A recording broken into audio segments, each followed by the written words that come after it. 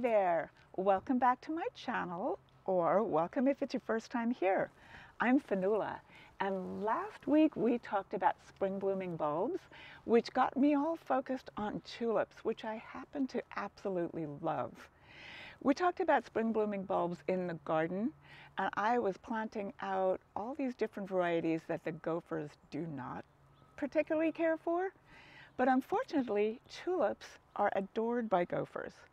I happen to love them more, so I've decided we're going to plant some in containers this week.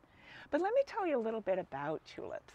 They were first noticed as far back as, the year dot. First found growing wild as a wildflower in the steppes of Central Asia, and then noticed by people of the Ottoman Empire. So around the 6th century, the Turks, as what they are now, started collecting these bulbs and bringing them back. They were just fabulous, beautiful flowers adored by the sultans. So these bulbs were planted in the gardens of the sultans, and eventually they got called tulips, named after tulipan, which is the turban the sultans used to wear. So already we're in the 6th century. People are loving these tulips. They are throwing parades, they're having festivals around them, and they became a symbol of status and wealth and power. And like I said, the sultans would wear them in their turbans. It was the cutest thing. Here we are, all the way up to the 11th century. Persian poets are writing poetry about them, and European diplomats are noticing that there's a major big fuss all around tulips. They're seeing that the festivals are happening, they're seeing that people are obsessed, and the obsession started to spread. One diplomat to the Ottoman Empire decided to bring back some bulbs and gave them to Carolus Clusius, a botanist in a prominent university in the Netherlands who was studying medicinal herbs, medicinal plants. He gave the bulbs ostensibly as medicinal plants for Carolus Clusius to study. Well, they turned out to be so pretty that the Europeans started taking notice, and next thing you know, there was a little bit of a tulip craze going on. People started hybridizing, creating new varieties, and they were adored. In the middle of the 17th century, between the years 1634 and 1637, there was an incredible bubble of tulip mania. People were mortgaging their houses, people were selling their lands, they were causing wars and fights. And basically, at one point, one tulip bulb would cost as much as a fancy house in the middle of Amsterdam. Europeans absolutely adored these flowers. The varieties that they were being created by the hybridizers just kept getting more and more exciting, and people were literally murdering each other over it. Bizarre, right? But like all big speculative bubbles, eventually that bubble burst and everything kind of settled back to normal. Tulips stayed popular for really, really good reason, and they're still grown wildly all over the world. Particularly in the Netherlands, there remained an incredibly, they're still hybridizing over there. They are still loving them and growing them, and it is still a fabulous harbinger of spring for all of us. We all look forward to spring blooming tulips. We all look forward to them. And it is just one of my favorite plants to grow. But like I said, I've got a gopher problem in my garden, so I cannot plant them straight out in the landscape. So what I do instead is I plant them in containers, nice big pots full of beautiful tulips. And that's what I'm going to show you today, how we're going to grow tulips in pots. I'll show you exactly how to plant them and what you're going to expect from them. And this is going to keep them away from the pesky gophers in my yard. There are so many different gorgeous tulips that you can choose from. If you're just going for one springtime display of one amazing group of tulips in your container, you can pretty much pick whichever ones you want. A lot of tulips were developed basically as annuals that you just grow them one time. Next spring they're going to bloom amazingly, and then you just move that pot of tulips along. What I love about the viridifloras is because they've got some green in the petals, and if you can see this one is orange marmalade. It's got these beautiful tangerine and green petals. Absolutely adore the colors of this one. But anyway, like I was saying, green in the petals means extra photosynthesis, which means extra energy for the bulbs next year, and that's what makes it so great for naturalizing. Another variety or type of tulip that is fabulous for naturalizing here in Northern California are these adorable little Fosteriana red emperors. I love these ones, but I happen to like this one, Exotic Emperor, even more because it's got that green in the petals again, which I particularly love. But Fosteriana groupings, they're great for naturalizing around here. The Darwin hybrids, those are a mix between the botanical tulips and the older, the Darwin hybrids. Those are a really great hybridized mix between the older botanical tulips and the newer big flowered gorgeous ones. And this is Banya Luca. Look at it, it's so stunning. This is another really great variety for naturalizing here in Northern California. We get cold enough at night, there's enough cold hours going that really encourages them to do well. So I'm choosing some naturalizers to put in my pots in the hopes that I can move them out into my garden next year and they will naturalize. Something might happen to the gophers. We're going to give it a go. Okay, so let's get going. Let's get planting them into this pot. I like this pot because it's wider than it is tall, and when you're planting in containers, you can put these bulbs really, really close, closer than you would in the landscape, because you're going for an amazing spring display next spring, and then you're going to move them on out into the landscape for the ones that naturalize. You can, of course, plant any tulip at all in your containers, but some of them, the newer hybrids, you're really only going to get one good year out of them. There are a few tips and tricks that you can do. We can talk about that in another video, but for today, I am planting naturalizers in a container. So we start with this beautiful pot that's wider than it is tall, and I'm going to put some broken bits of pot in the bottom of the hole to make sure all the soil doesn't pop through, but then you do want good drainage. You start with excellent drainage. You do not want to drown these tulip bulbs over the winter. So it has to be good drainage. You don't want all the dirt to fall out, so you block that with some broken bits of pot or some other way that just doesn't let all the dirt fall through. And then you're going to put some soil in until 5-6 inches.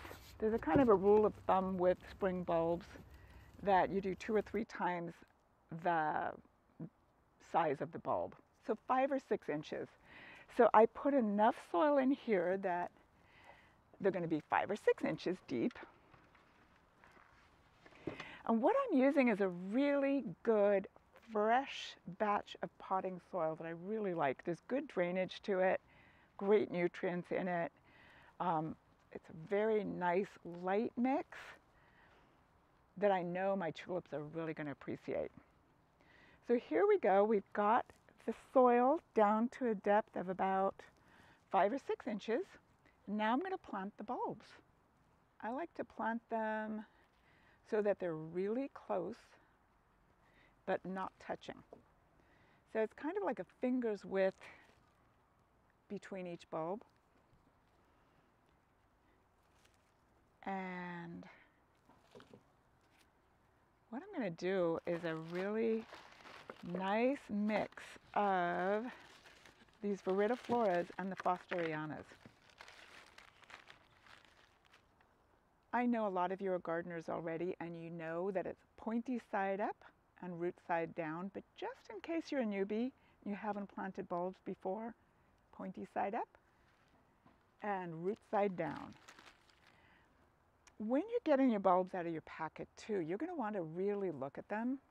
These are really fresh, fat, beautiful bulbs, but you might have had bulbs sitting around your house for a couple of weeks, or maybe you dug up bulbs from last year. If you see any signs of mold, or if they're mushy in any way, you do not want to plant those ones. Toss them in your compost pile and just plant good, healthy ones. So as far as adding rose and flower food or bone meal to containerized ones, you don't actually need to, especially if you're planting tulips that you're going to just have one shot and then next year you're composting them or throwing them out or whatever. Everything that bulb needs to produce amazing flowers next spring, it's all in that bulb already. But because I'm hoping to naturalize these in my garden, I am going to sprinkle a little bit of bone meal in here and a little bit of rose and flower food, just to give them an extra little oomph to keep them going during the spring months. And probably I'll give them a little bit of foliar feeding too as the foliage begins to die back. I'll keep you posted on that one. Here in Northern California, November is really a perfect time to plant your tulip bulbs, whether it's in containers or out in the landscape. The nights are cold, it's already rained once on us, it's absolutely great weather. Once you start wearing sweaters and boots and turning the heat on in your house, that's a really good signal that it is time to get your tulip bulbs in. We live in this fabulous climate though too. You can pretty much plant tulip bulbs all the way up to January, as long as you keep an eye on the weather. If it's super cold and super rainy and super wet, you don't really want to plant them then. Just keep an eye on the weather and be smart about it. Okay, they're all placed in here beautifully. I've mixed a little bit of the rose and flower food and bone meal into the soil here. And I'm going to top these gorgeous orange marmalade tulips off with some soil. Right now. So I did another 2-3 inches of soil on top of them. Now I'm going to do something very, very cool. We're making a little bit of a bulb lasagna with these little red emperor Fosteriana groupings. They're really great. The bulbs are a little bit smaller, and that's why I've chosen to plant those on top of my orange marmalades. And this is called bulb lasagna for obvious reasons. You get your bulbs, you do a layer of soil, you do another layer of bulbs, and another layer of soil. I think it's a cute name, and I happen to love lasagna, so this is always a fun thing for me to do. And you can start imagining just how spectacular this is going to look next spring. You can see the bulbs are just a teeny bit smaller. Actually, they're obviously smaller. That's why they're going up top. But when they all come out together and they're all blooming at the same time, it's going to be a stunning mix. One more thing I'm going to say about the bulbs. This little papery covering on them, this is a protective covering. You don't want to take that off. I'm going to leave it on there. And again, check every bulb as you're planting them to make sure they're strong and plump and good and solid. And every one of those were beautiful. Okay, I've got my bulb lasagna, my Fosterianas on top of my viridifloras. Now I'm going to top it off with soil. Nice and even and firmed down, because you want that contact. You want the roots contacted below, and you want to give something nice and solid for the bulbs to come up through.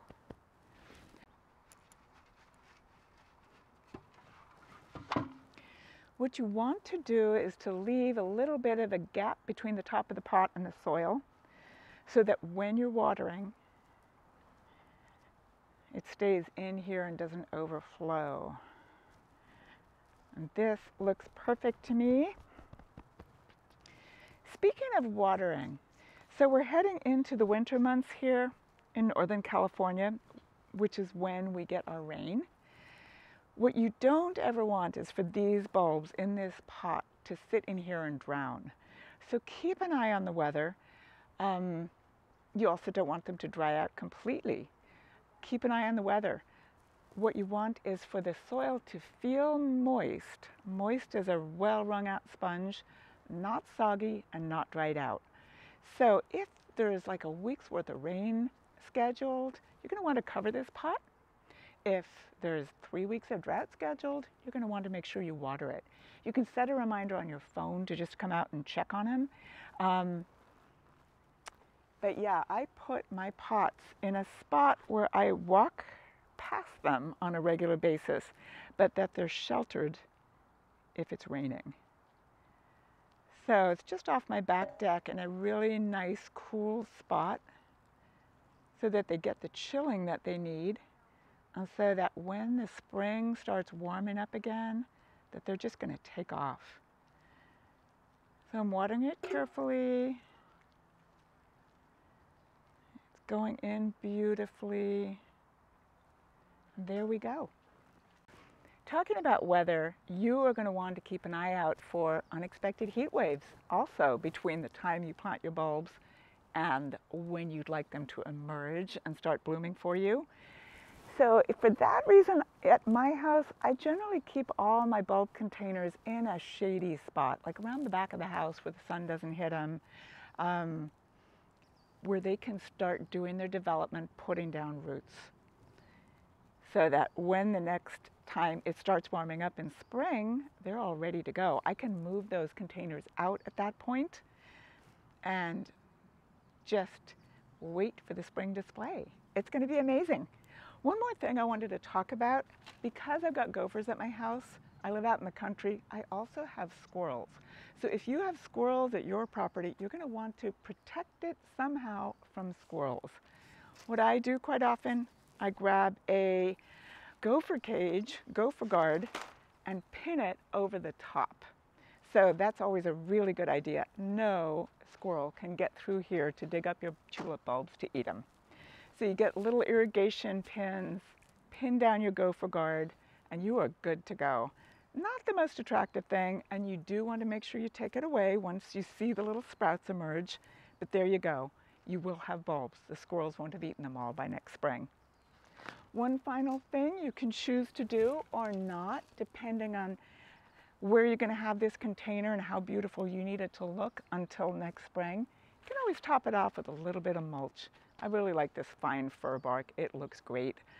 I'm not going to do it because I will be putting the gopher guard over it and the mulch would just be a waste. But if you want your pot to look really pretty between now and then, top it off with some bark. Then all you have to do, make sure it's regularly irrigated, regularly watered, enough so it's as wet as a wrung out sponge.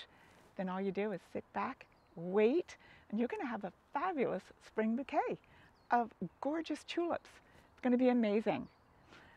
So I hope this video was helpful. I had fun doing it. Tulips are extraordinary, and it is just the nicest thing to be able to continue on with this tulip mania in whatever way we can. I will keep you posted when they start blooming. You're going to be the first to hear about it. But yeah, I'm just going to sit back, let this beautiful container do its magic. I hope you enjoyed this video. I know I had fun making it, and I cannot wait to see the beautiful spring display that's going to happen here. There's so much potential in any spring bulb, and tulips are particularly amazing. So don't forget, I'm in Zone 9B. Check your own zoning before planting up your tulip bulbs. Get the timing right. Check with your local garden centers. And be sure to drop me a comment or a question if I've forgotten to tell you about anything. But main thing is get outside, get your tulip bulbs planted and sit back and wait for next spring and the amazing garden you're going to have. Thank you so much for watching. See you next time.